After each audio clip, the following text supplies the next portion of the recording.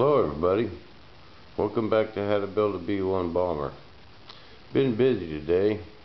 Wanted to go over a couple things with you guys. A couple guys still had a couple questions about how I was going to lay all these up.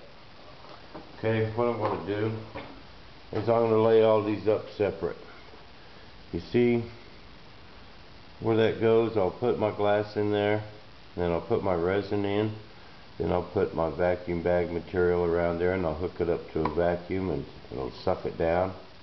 And I'll let it set for about 4 hours, just when that epoxy gets kind of rubbery, before it gets really hard. And I'll come in here with my razor blade and I'll just trim that with a big single edge razor blade. That works the best, and I can just trim right along that edge. Okay, and I'll do that to all these parts. I'll do these first probably. But these, I'm going to have to go all the way around. And I'll let you know how I'm going to do that. I haven't quite figured it out yet, but I'll probably use like a whole bag. Buddy might gave me some wing bags that he uses for vacuum. I think I can lay that up and put this whole thing inside like a giant bag and vacuum bag it down. And then same thing, I'll let it set up for like 4 hours. Take me a blade and I'll trim that off right there.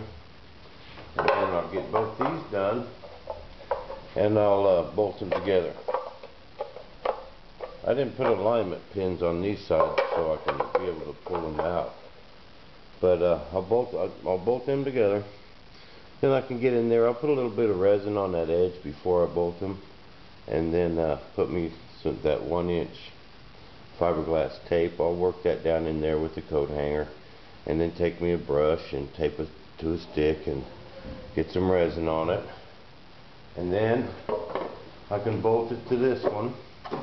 I can bolt these two together. Then I can get inside of there and do the same thing.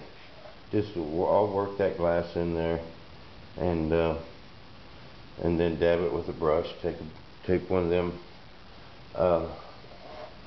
just disposable brushes to a stick. And then I'll do the same thing with this. I'll have that all laid up and trimmed and stick that on there and bolt it. And the same thing. And my ductwork. That's going to be easy. I figured that out. Okay? It's basically just got to go from this square to round.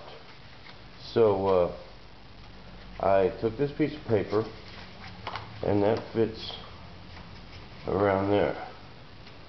And then I figured out how big to make that circle to where it'll just work, and it'll be about that long.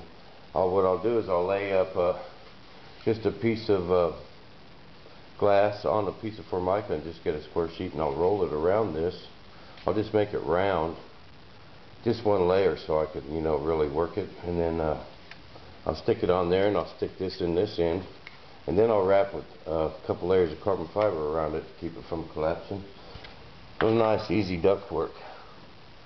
And then, bam, look what we have, bulkheads. And you see that fits right in there too for the inside of my duct. But I know what you're saying, damn, how'd that guy come up with some bulkheads? I'll show you. Let me get this out of the way.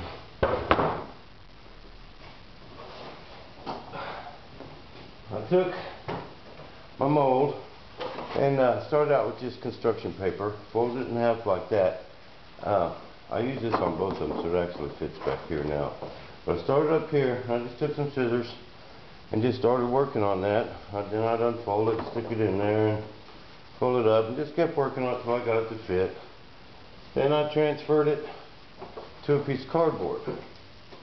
Okay, and I stuck that in there, and I've got it fitting pretty close. And see, I cut it a little too short, so I just taped the piece back on there. And got it to fitting, and did the same thing with this bulkhead here. And then, just once I got them fitting real good, I transferred them to the wood. Okay, now this is my masterpiece. And then what I did is I screwed them to a piece of wood and took my router to it and just went around the edges. And there's enough for 2 nacelles right there. I got the back one Or these are the back ones, the other ones are the front ones. But they fit in there just perfect. That one goes there, and this one goes here. Then my duct will just go from square to round right there. And it'll just be real simple. And this is a motor mount for a 30-pound turbine, and I had to make sure that'll fit. I got my motor mount rails on there, and we're just trucking right along. But that's about what I got going today. But I wanted to give everyone a heads up on how I was going to lay them up. And same thing here. I'll lay these pieces up individually, and then when they, same thing, I'm going to let it set up for about 4 hours. About halfway through the cure, then I'll trim that edge, because it trims really easy when that epoxy just starts to go off and it's a little rubbery.